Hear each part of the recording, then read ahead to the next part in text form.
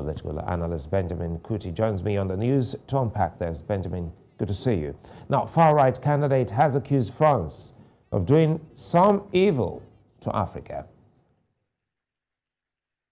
Good evening, Salami. Thank you. Thank you for having me on board indeed. Yeah, Giorgia Meloni, she's new on the block, one of the first female prime minister of Italy. She's only 45 years old. I mean, I'm actually surprised when I watched the video because Italy itself did participate in the war in Libya. I mean, they provided jets, provided weapons for the European missions with France, and when they came to invade the war in Libya, and of course also Italy, tried to obviously to make sure to make Italian language, mandatory in Libyan schools. So I'm surprised when she had to go out of France. But then we shouldn't be surprised. The rising of far right in Europe lately, and look at France, Marine Le Pen, even the UK. We have a gentleman called Tommy Robinson for the English League Defence. So all this is in the rise. So what she's trying to do is trying to get more votes on board. And I mean, I don't think the Italians are too bothered what happened in Africa. So all this accusation is the whole anti-France gimmicks, the anti-EU gimmicks. I think it's just what it is. I don't think we should take that too serious. But yeah, that's what it is. Thank you, Salam. And Benjamin, could such accusations be said to be related to the anti-France sentiments and protests we have seen in a few African countries, for instance, the Sahel region and elsewhere?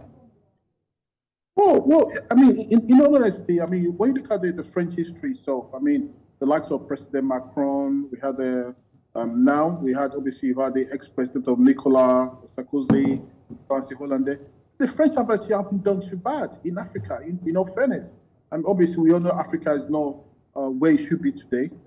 But so far so good, the French are doing well. You look at their politics in the likes of Ivory Coast, Niger Republic, Mali, Senegal, Guinea.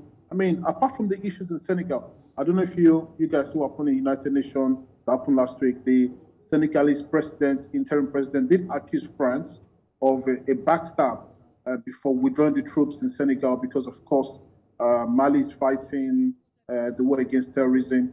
And I think it was in February when President Macron did pull back the troops in Mali. He pulled them back to Paris. I think apart from that, just what it is.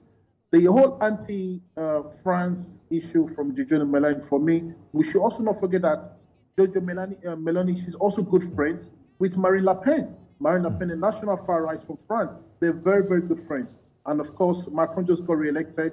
We should also not forget that Le Pen came second, the National Front leader in France, the far right, she came second. She's very good friends with Giorgia Meloni. So of course, I mean, the whole anti-France game is going to come along. And of course, now that Giorgia Meloni is the first prime minister of Italy, of course, this is going to be in the news almost daily basis. Certainly, this is already making headlines. And before I let you go, Benjamin, let's look at Meloni's political slant, which you've touched a little bit earlier on. Not very pro-immigration. What challenges will this new political far right pose for Africa and Africans? Well, the truth is our far right they're very anti-immigrants, for example. Obviously, we look at a lot of migrants from the likes of Mali, all these worlds are coming to Europe. I think the issue with Africans itself, racism itself, I mean, anti-immigrant policies, and of course, as an African in Europe, in these countries, you're probably likely to be attacked. Because what it means, I think Giorgia Meloni won about 26% votes in Italy. So that tells you that the Italian citizens are not happy with the level of migration in their country. And I'm afraid it will lead to a lot of racist attacks on blacks, I mean, on Africans in that kind of country. And I'm hoping the European Union will stand up to put a stop to it. And of course, the whole level of migration. But at the end of the day, what it tells us as Africans that, in Africa, we also need to demand for good governance to make sure our citizens are living a good standard of life. Not citizens traveling abroad just to make ends meet. That's what it is. For me, the outcome of Giorgia Meloni, I think, is bad for Africa. I think it's bad for Africans living in Europe. It's going to definitely raise a lot of issues when it comes to racism and, of course, racist attacks against Africans. Benjamin Kuti, many thanks for speaking with us.